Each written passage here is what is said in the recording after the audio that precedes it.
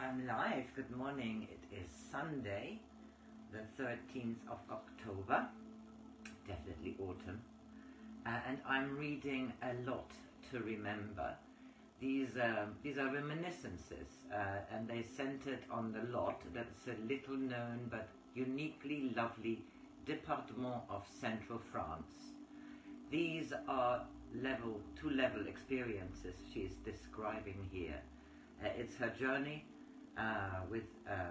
she went more than once with Charles, her then husband, and also I think with Lesley.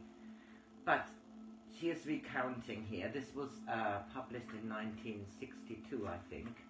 1962, and she dedicated it with love to Denys and Charles, with love for A Lot to Remember. I am here already in chapter 3, which it's called Phantom Prisoner, and I stopped it.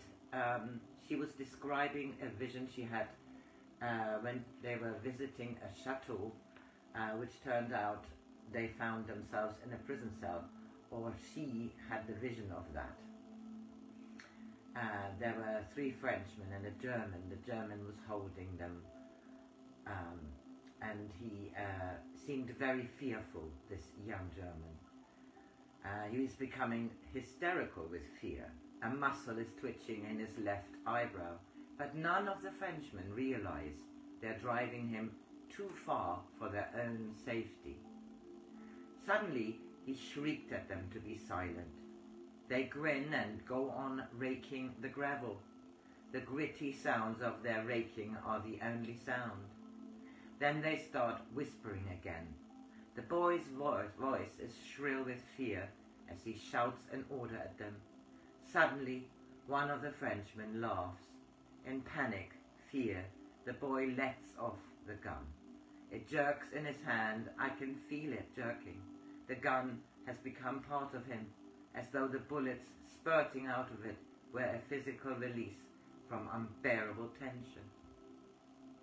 The body of the last man to fall is gaping open, as though it had been cleft with an axe instead of by bullets. The German boy is whimpering like a dog in pain. 3 of the prisoners are dead, but the youngest is trying to crawl away, dragging himself along on his elbows.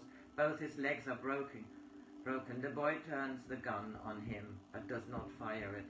Perhaps there are no more bullets. The boy shot himself that night. He was to be court-martialed for exceeding his orders, but that was not why he killed himself. He killed himself because he thought he was a coward who feared whispers. Pray for the soul of the German who killed Frenchmen here. Pray for the soul of a German who killed Frenchmen here. Joan! Joan, come back, Joan. Charles' voice, urgent, brought me back with a jerk. I sat up and saw the warder unlocking the gates to let in a party of tourists. I think he killed himself on the 24th of July, 1944, I said dazedly. I'm quite certain of the rest, but not of the exact date, because you had to stop me. I nearly stopped you sooner. You kept your voice down until the last sentence, which you repeated 3 times very loudly and in French. The warder may have overheard. He probably had, for he stared at me until we were safely in charge of one of his colleagues and had passed beyond the steel door, which was locked behind us. We were herded into a Romanesque kitchen with so many chimneys that it looked like an impossible complicated cruet. Had I been less abstracted, I would have noticed that it was similar to the one at Glastonbury. A tourist, bolder than the rest, withdrew a few yards to take a photograph and was sternly ordered back to our pseudo-chain gang. On our way to the refectory, we passed several barred gratings among the flagstones. Were convicts now suffering as had rebellious monks in underground punishment cells? These, as a contemporary records, were damp lit only by a narrow barred window.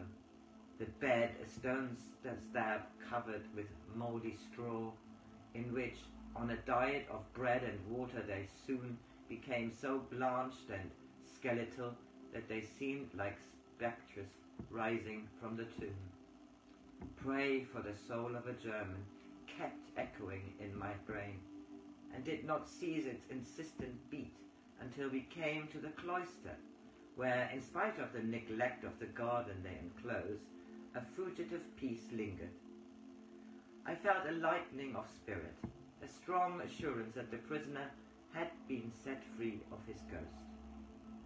Then we came to the vast abbey church, where there is no altar, and the bone-bare walls have been ruthlessly stripped of the frescoed plaster revealing the stark stone. Here there is a sense of extreme emptiness, an awareness of the deliberate withdrawal of the host. It is a shock suddenly to see 4 great tombs in their solitary splendor, and even more startling to discover they are royal tombs of the great Plantagenets of England, the loom on which is woven the tapestry that is the historical background of the lot. Here lie Henry II and his Queen Eleanor of Aquitaine. Beside them lies their son Richard I, the lion-hearted, and Queen Isabel, wife of his brother John, the king, who gave us Magna Carta.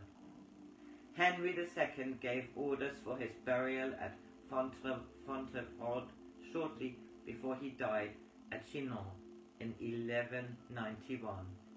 His affection for the place probably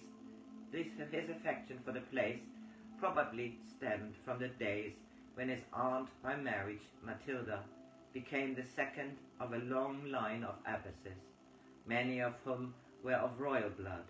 Matilda, a daughter-in-law of Henry I and granddaughter-in-law of William the Conqueror, admirably fulfilled the requirements of the abbey's charter, which decreed that the abbess should not be a girl who from early childhood had done nothing except sing psalms, but be a woman of the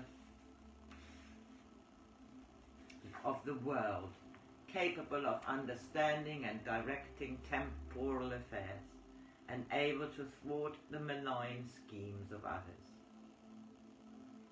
Although the founder of the order, Robert d'Abrissel, lived at a time when the 2 commandments of Jesus had not yet become so obscured by the 10 Mosaic laws of the Jews, he must have been a great Christian to be able to found a community in which monks and nuns were not cut off from the opportunity of loving such of their neighbors as happened to be of the opposite sex. He took as his authority the words spoken by Christ from the cross to his mother and John. Mère vouloir ton fils, fils voilà ta mère. And he told the monks to remember that the filial devotion which John gave to Mary should inspire them with similar fealty to their abbess.